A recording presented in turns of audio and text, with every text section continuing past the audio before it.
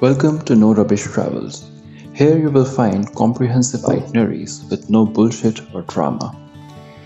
If you are a mountain person and planning to visit Switzerland for its dramatic valleys and magnificent alpine region, this is the perfect itinerary for you.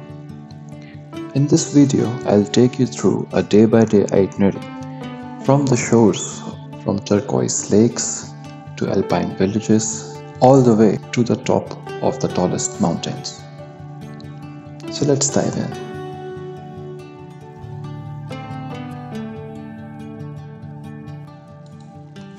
After landing in Zurich or Geneva, directly from the airport, we'll catch a scenic train to Interlaken. The train ride is a perfect introduction to Switzerland's breathtaking landscapes, with lakes, mountains, and quaint villages along the way. If you have some extra time to stay in Zurich, consider visiting the old town, the shopping street, or take a boat trip to the Lake Zurich.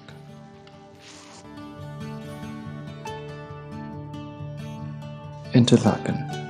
Interlaken is a charming town nestled between Lake Thun and Lake Brienze. Try finding an accommodation near the Interlaken Post Station. From here, it's easy to get buses in any direction. Spend your first day by taking a trip to Iselvold, a picturesque offbeat village on the shores of Lake Brienze. Take a boat ride or a 20-minute bus to Iselvold. The bus ride is free with your card, which you get from your Interlaken accommodation. Sit on the left side of the bus to enjoy the views of Lake Brienze. Right next to the bus stop, you'll find this amazing pier. A scene from a very famous Korean show, Crash Landing on You, was shot here. Hence, this pier is very popular. Next, we'll walk along the lake shore towards the Bay Area, and soon enough you'll stumble upon this beautiful castle.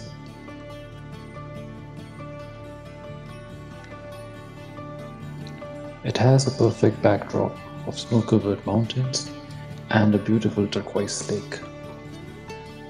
From here, you can keep walking on the shore or climb up in the village and see this beautiful scenery where the village sits with the backdrop of the lake and mountains. Head back to Interlaken and admire the charming town. Walk along the river Aare. Have a Swiss dinner and call it a day. Or you can take a funicular up to the mountain to a place called Harder Kulm.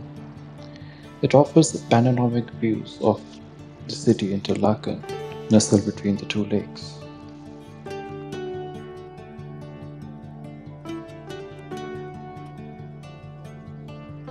Next morning, we'll take a short train ride to Lauterbrunnen, a valley known for its dramatic cliffs and 72 waterfalls. This will be our base for next 3 days.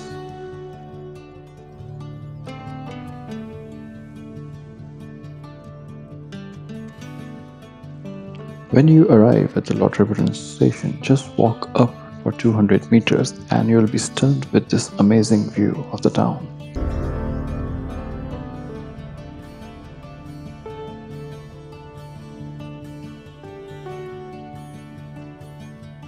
Right next to these rocky spheres, there is a path leading downwards, which will take you to this amazing viewpoint. From here, continue walking towards the big waterfall, which is called Staubach Waterfall.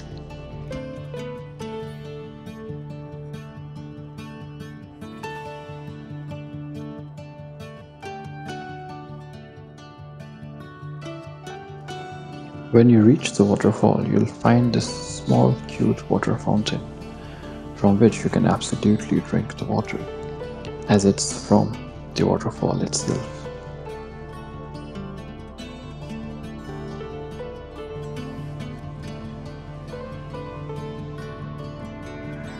On the left side of the waterfall, there is this beautiful hiking route. It is mostly flat and can be done by people of any age and fitness. but it offers some of the most stunning views I've seen in Switzerland. On your way, you'll find various fields of grass and farm fridges, which are a good option to buy some local cheese, milk, or chocolates. On your way, keep an eye on the mountains and try to find waterfalls. We were able to count at least 10. From Starback Fall, if you keep walking for about 50 minutes, you should reach this huge grass field and witness some Swiss cows just chilling and grazing grass. I love this scenery where you see the cows grazing on the field with a backdrop of the Jungfrau mountain range. You can continue further on this trail or head back to the town for some Swiss dinner and rest.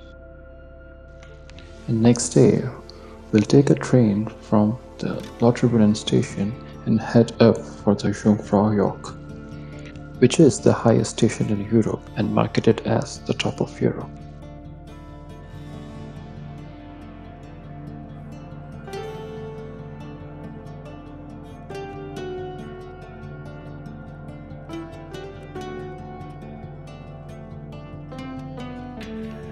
On this route, the train stops at Wengen and Kleinschneideck.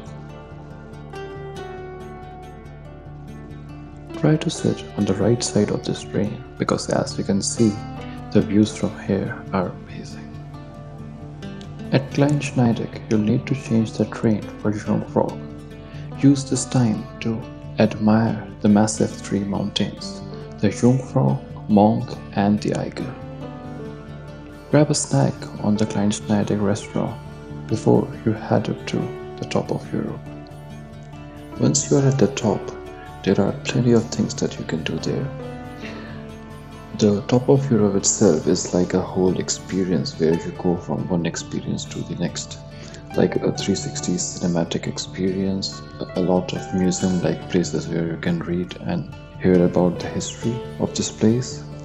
There are ice sculptures within the glacier tunnels.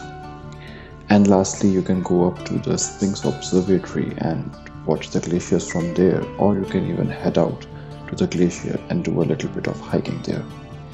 Unfortunately, when I was there, the weather was really bad. As you can see, it was minus 15 degrees Celsius, blizzards and everything, so we could not enjoy the outdoors a lot. But hopefully the luck favors you and you can enjoy the views from the top of Europe. A very good alternate option when you are heading down from the Jungfraujoch. You can stop at Wengen and hike all the way down to Lauterbrunnen from there. I've heard that the hike is amazing if the weather is good. Unfortunately for me, the weather was not, so I headed down to Lauterbrunnen, enjoy a very nice evening walk. And I must admit, after all that snow and icy blizzard at the top of Europe, coming back to these lush green grasslands of Lauterbrunnen with the waterfalls view was really calming. Next morning we'll hop on a train again and head to Grindelwald. This journey will take about an hour from Lauterbrunnen and you'll need to change the train once. In Grindelwald, there are many options to spend a day. The most popular one is going up to Grindelwald first and have adventure activities there. The second option is going to Mannlichen, which is another peak, and it offers great views of the three mountains, Eiger, Monk and Jungfrau. The weather was a bit cloudy and there was snow up in the mountains, so I decided to do the less touristy thing of hiking by myself. I chose this hike which goes up from the train station of Grindelwald to Cafe 3692. You can just put that on the Google map and start walking. This turned out to be one of the greatest decisions of my trip because the route up there was amazing. There was pretty much no one else other than us, and you can see there was just this cat which accompanied us for some while. And you can find farm animals, sheep, these cute alpacas. Overall, the hike took us about 4 hours for going up and coming down, which included a short break on the Cafe 3692 for some coffee and pastries. The view throughout the journey was amazing. We passed through many cute chalets, grazing fields, small farms, so overall a 10 on 10 experience. After spending a nice day in Grindelwald, you can stay here for another day or head back to Lauterbrunnen. Next morning, we'll leave the Jungfrau region and head to Zermatt. This is a long journey of 3 hours and you'll need to change your train twice, first in Spies, then in Visp. Zermatt is a small vehicle-free town in the south of Switzerland. It offers photogenic views of the world's most photographed mountain, the Matterhorn. The first thing you can do in Zermatt is hike up to this point called Morini Point. This offers great view of the Zermatt town with the backdrop of the Matterhorn mountain. On a clear evening, the mountain should look something like this. The highlight of the Zermatt trip is the ride up to the Gornergrat. The Gornergrat railway takes you up to 3089 meters high to the Gornergrat station. On your way up there, sit on the right side of the train and throughout the journey you'll get unparalleled views of Matterhorn and its neighboring mountains. Some of them are even higher than the Matterhorn itself.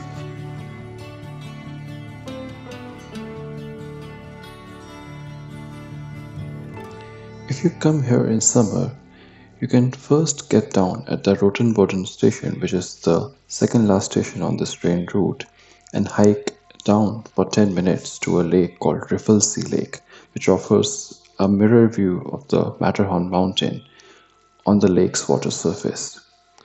Unfortunately, in winter, the lake is mostly frozen.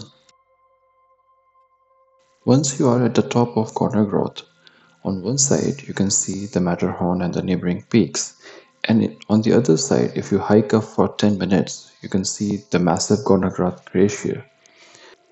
You will also find Zoom the Matterhorn experience up there, which has free entry and opens from 9:45 am to 4 pm. Inside Zoom, you can experience a 3D cinema offering views of Matterhorn in all the seasons. There is a periscope with which you can watch the Matterhorn and the neighboring peaks up close. There is also a really fun virtual reality paragliding experience. After spending a nice day in Gornergrat, you can stay for another day in Zermatt and visit the glacial paradise. I chose not to do that because I thought that the experience in glacial paradise was very similar to the top of Europe in Jungfrau. After Zermatt, you can take a train and head back to Zurich or Geneva for your flights. On my way back to Geneva, I stopped at this beautiful town on Lake Geneva called Morges. The town holds an annual tulip festival in the spring, which is worth a visit. There you have it, a comprehensive itinerary for Swiss Alps. Hope you like this no drama and no rubbish travel itinerary. Please subscribe this channel as I'll be posting many more videos from my next travel plans in Europe and Asia. Thank you for watching.